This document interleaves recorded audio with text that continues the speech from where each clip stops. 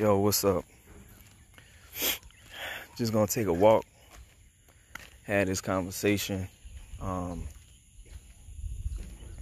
really been having some deep discussions with a lot of people based on this subject, and I really believe that much of the issues that we deal with personally are hinged upon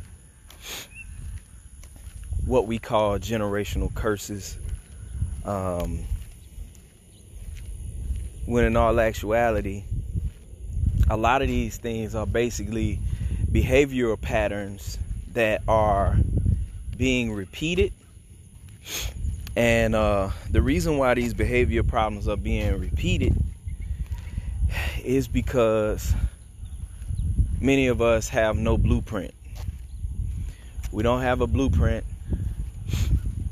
And the reason why we don't have a blueprint is because a lot of times the people, that may have been in our lives, our fathers, grandfathers, mothers, or whatever the case may be, we never learn their story. We never learn, you never learn their story, whether it be the good, whether it be the bad, whether it be the ugly.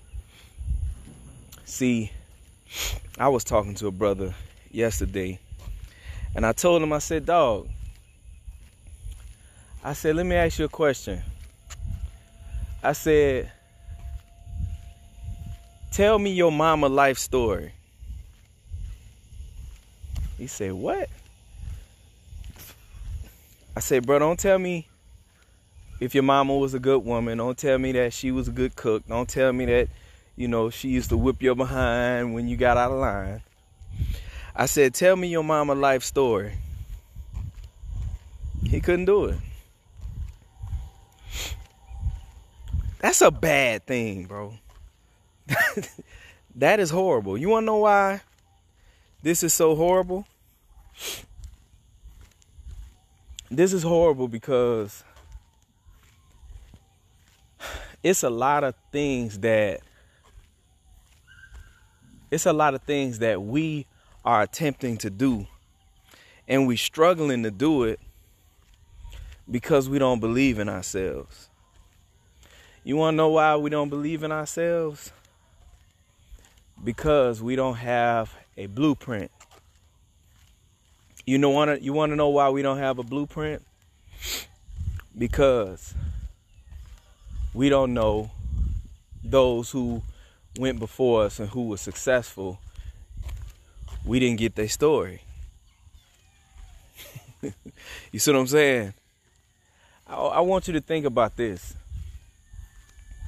Do you honestly believe Michael Jordan's great grandchildren will struggle with their personal esteem when it comes to whether they can do something? Nah. You wanna know why? They got the blueprint of a very important patriarch in their family. See, they got the story on how, my grandfather, Michael Jordan, I know that he played basketball, and whenever he was in high school, he didn't even make the team. But he was able to take that, and he worked and worked and worked and worked until he became who we know as Michael Jordan. See, they got the blueprint of somebody that they know, I'm cut from that cloth. You understand? So you got family members that have done great things. They've done great things, but you don't know nothing about it. You have no idea because it wasn't talked about. It wasn't discussed. The information wasn't passed down. Now, on the flip side to what I'm attempting to present in this video, there's a lot of mistakes that were made, whether it be your mama, whether it be your daddy, whether it be your uncles, your aunties. There were mistakes that were made. There were bad decisions. Now watch this. Them same mistakes that they made and them same bad decisions that they made, you making those mistakes to this day. You making those poor decisions to this day. You want to know why? Because your folks didn't take the time out to say, baby, look, let me tell you. When I was 25, when I was in high school, I did XYZ and it didn't pan out for me well. I did this, that, and the other, and that happened, this happened to me. And I wasn't able to, you know what I'm saying? These are the things that need to be shared. These are the things that the matriarchs and the patriarchs need to share. These are the things that you need to share with your nieces and your nephews, with your children. But one thing I've learned, you want to know why? You want to know why our folks didn't share that stuff with us? You want to know why you're not sharing that stuff with your children? You want to know why you're not sharing that stuff with your nieces and nephews? Because you still held bondage to it. You still haven't healed from it.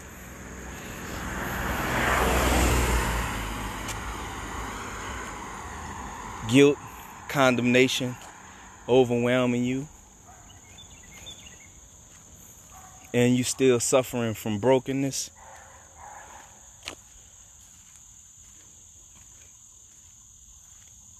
That's the thing that happened.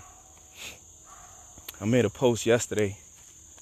I was talking about, I said, you want to know why granddaddy or papa, you want to know why he didn't say much, why he was such a quiet man? He just went to work, came home, and would get out there and fix on that car, or he spent all his time at the shot house, or, you know what I'm saying, he secretly had a whole nother family across town.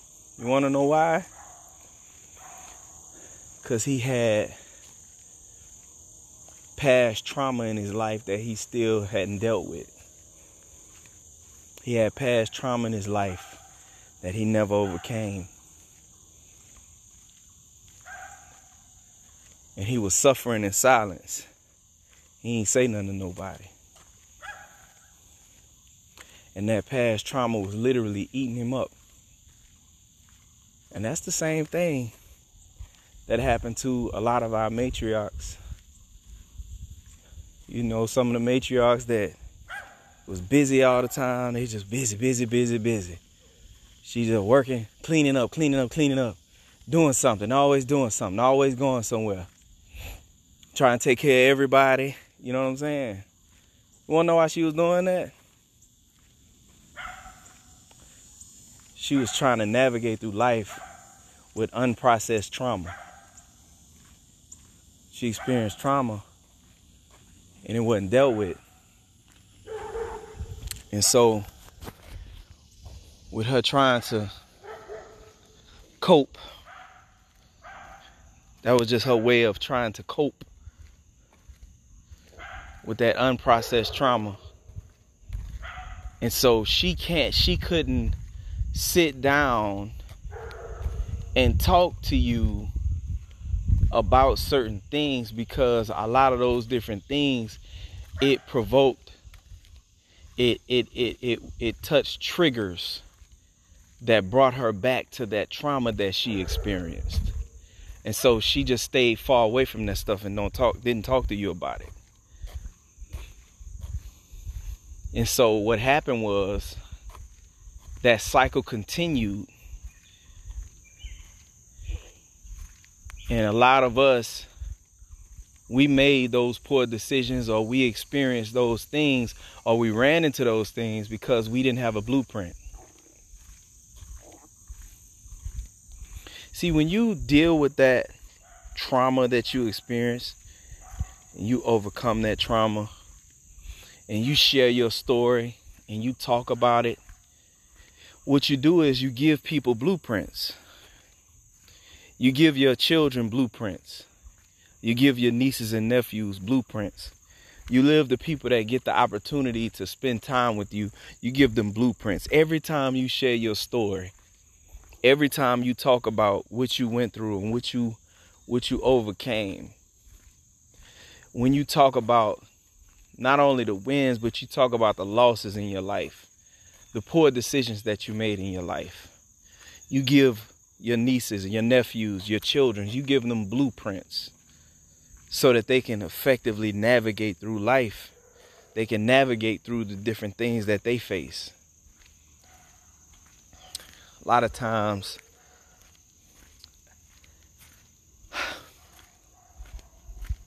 we create monsters. Let me give you an example how we create monsters. A lot of times, we as men, a lot of the men that went before us, they were what we call promiscuous men. They were whorish men. And unfortunately in our culture, that's celebrated. You see what I'm saying? And so there's this celebrated poor culture that we have, and we pass it down, and we talk to the younger men, you know what I'm saying? And we talk to them about all the hoes they gotta have, right? Talk to them about having, multiple women. You understand? And so you got young men, he in the 3rd grade talking about, I got 3 girlfriends at school. And the men like, for real? Yeah, that's what I'm talking about. That's what I'm talking about. And they like, and the young men like, oh, I'm getting celebrated for this. So he getting 7th, 8th grade. So not only does he have multiple young ladies that he's entertaining, he got multiple young ladies that he's having sex with, right? And then he gets 16, 17, and he got a baby from one of them. Then he get a baby from the other one. You know what I'm saying? I was just having a conversation with a little young dude I know, and he popped up one time with his brother. He's like, yeah, we 1 day apart. I said, what? Yeah, we 1 day apart. I said, oh, okay. That's what's up. I know what that meant. You know what I'm saying? But that ain't nothing uncommon. You know what I'm saying? But see, we as men, we're celebrated for that type of behavior when we were younger. And we continue on that cycle. And so you got men that are married, they get married, and they struggling because they don't know how to function just dealing with one woman, because it's been propagated and they've been celebrated to have multiple, you know what I'm saying? And not only have multiple women, but the celebration comes that, you gotta have hoes, right? I can remember one of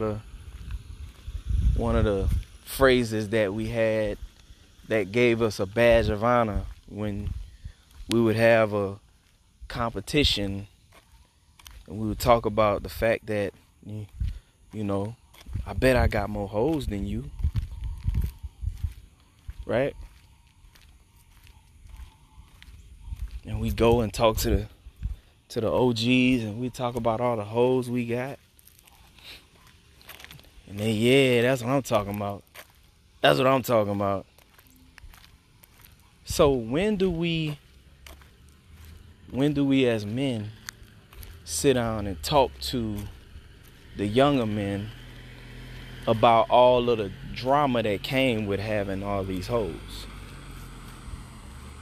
When do we talk to the young men about the time our tires got cut because the young lady found out about the other females we had?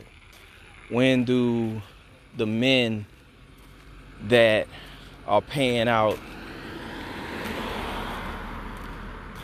$1,400 a month in child support, see what I'm saying? When do those men stand up and talk to these younger men like, dog, you know what I'm saying? I got X amount of children from X amount of different women, and I'm paying X amount of dollars for child support. When are the men gonna say, look, dog, that's not the lifestyle that you want to live, little homie? You know what I'm saying? When do the women take the time out with the younger women? You know, because I want you to think about this. You got a lot of women, they saved, spirit-filled, love the Lord, go to church, all that other good stuff. But in their past, they was, you know, they was passing it out. They was giving it away. They were liberal. You know what I'm saying? They were giving that thing away. See what I'm saying? So it's very important that women that live that lifestyle at one time turn around and talk to their daughters, their nieces, their little female cousins, and have that discussion and tell them, you know, look here, baby girl, when I was your age, I was out there. You know what I'm saying? And it brought me heartache. It brought me pain. It caused me to, you know what I'm saying? Like, these stories need to be presented. You know what I'm saying? To the daughters, to the nieces, to the granddaughters. This information need to be presented because baby girl, she gets, you know, 14, 15, you know, and you know, nature is taking place and she don't know how to process how she's feeling. You know what I'm saying? And then she turn around and she start becoming fast. And then you want to turn around and dog her out and talk about her. And look at her. Just fast. Just out here just being fast. But you're not talking to her about when you was being fast. You didn't tell her about how whenever you was 14 and how you was, you know what I'm saying, you was doing your thing. You see what I'm saying? But see, if you were able to communicate that type of information with her, now she has a blueprint. Now she can see the patterns. You understand? And she can make some better decisions. She can turn around and say, okay, my auntie told me she was in a situation like this and she was with a little boy and the little dude was telling her to do X, Y, Z. And she, you know, the little dude asked her, can he let his friend, ask her, can she let his friend come in the room too? You know what I'm saying? Like, that ain't nothing new. That ain't nothing that just started happening. You see what I'm saying? That's called a set out, right? Set outs ain't new. That ain't new. You see what I'm saying? And so there's plenty of women that have allowed themselves to be set out. But because you hadn't healed from that experience, you not turning around and talking to your little niece, your daughter, about when you was a set out and how that negatively impacted you. You see what I'm saying? And so these little girls out here, they out here getting set out. And they don't know what to do and they don't know how to process because, you know, a lot of times they just feeling like, you know, shoot, they just feeling like if they letting 3-4 little boys pounce on her, you know what I'm saying, she getting some attention. You know what I'm saying? And, she feeling loved at that moment. You feel me? So she don't know how to process that experience. But during that time, she was able to get a need met.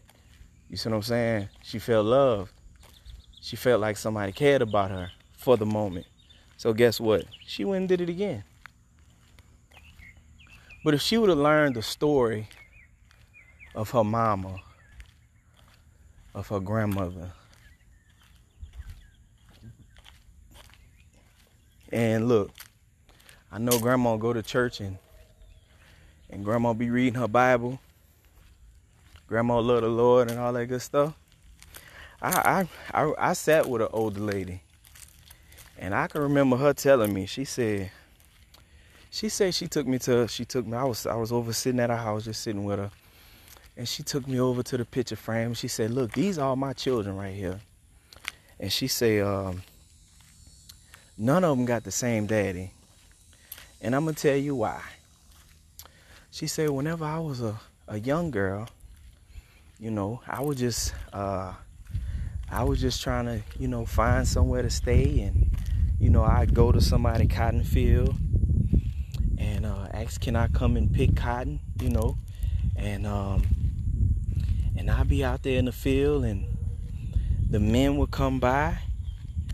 And she said the men would come by, and she said, this is how she said, if he showed me a little attention, read between the lines what she said, She was basically saying if the guy showed her a little attention, she gave it to him, you know what I'm saying? And she would end up pregnant. And that happened often. And that's how she got her children. And she said she lived like that very often. And that's how she was, it was a survival. It was a means of survival for her.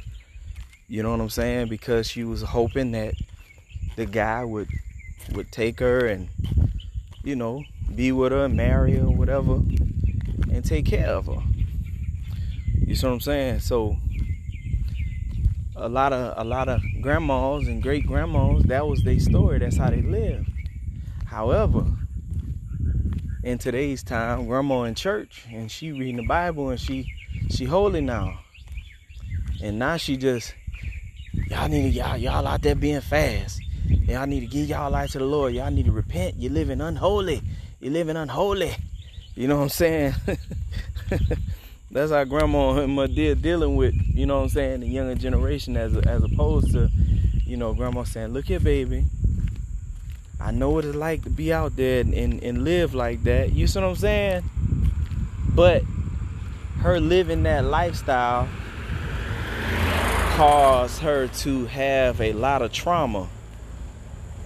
And that trauma went untreated. It was never dealt with. It was never processed. You understand? Because she just pushed it to the side and acted like it just never happened. You see what I'm saying? And she never got healed from that situation. She never was made whole from that situation. And so a lot of times what we do, we suffocate our experiences with a whole lot of church and a whole lot of Jesus. You know what I'm saying? We don't deal with it. We just kind of stack some Jesus and stack some church over it, and we never deal with the situation. So the trauma has never been made, it's never been dealt with. And so as a result, they cannot tell their story. And because they don't tell their story,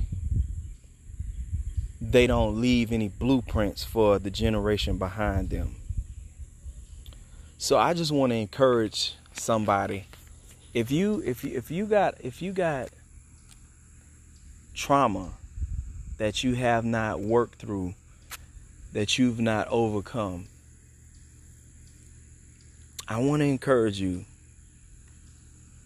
Take the time out. Share your story with somebody. If you need some sort of counseling, if you need some sort of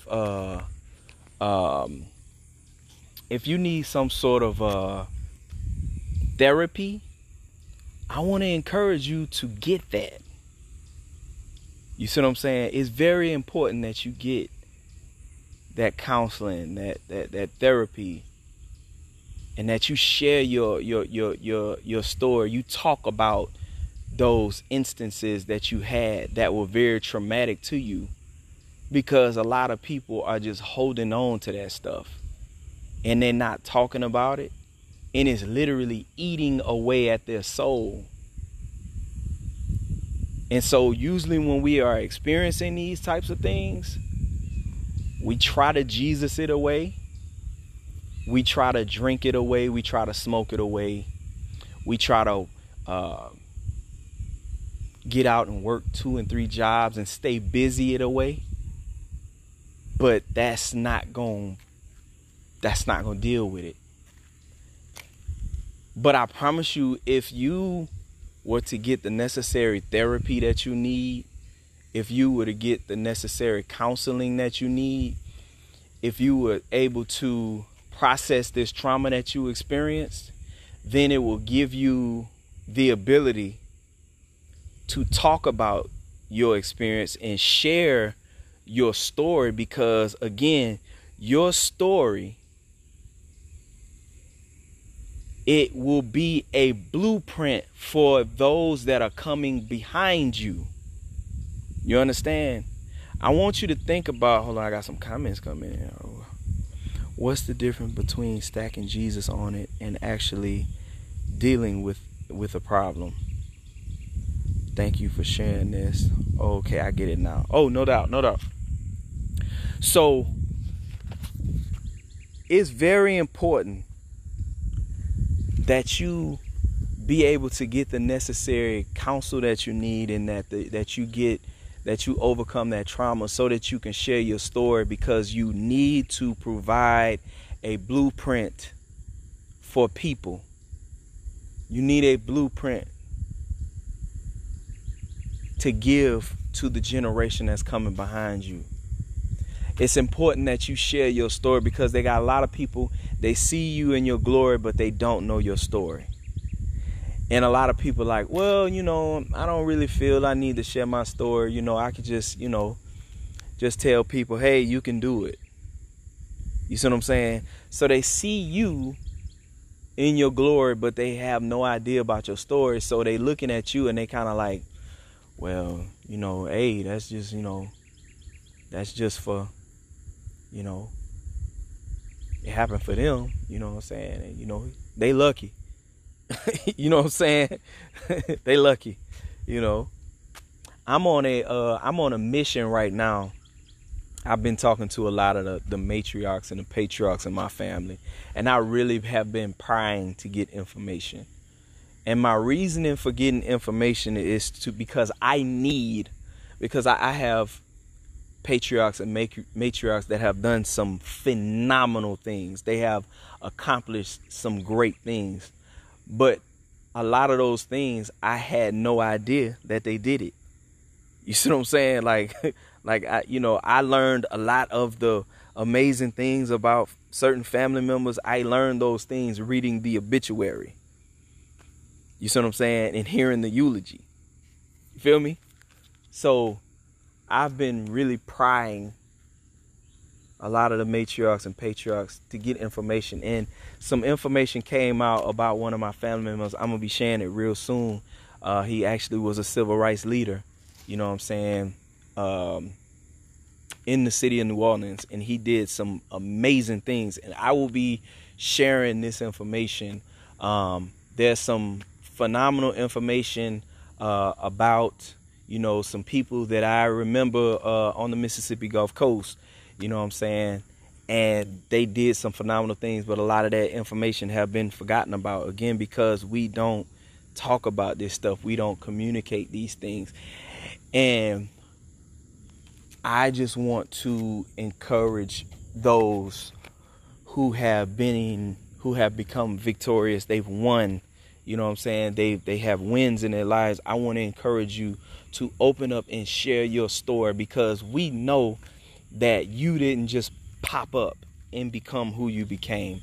We know that you didn't just wake up one day and you just utilized your gift and you became who you became and you accomplished what you accomplished. No, there was some lows that you experienced. There was some pain that you experienced. There was some suffering that you experienced. There was some low times that you know what I'm saying, you went through, and you had to push through that stuff in order to become who you became. And I want to encourage you to open up and share that information, so again, you can provide a blueprint for people, for your family, for your cousins, for your children. That blueprint is needed, and I want to encourage you to share it. You feel me? So again, a lot of these, what we call generational curses, could be broken if we would indeed just simply share our story.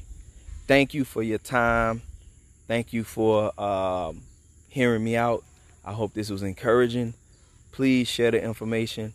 Please apply the information. You be blessed and you stay blessed. Holla at your boy.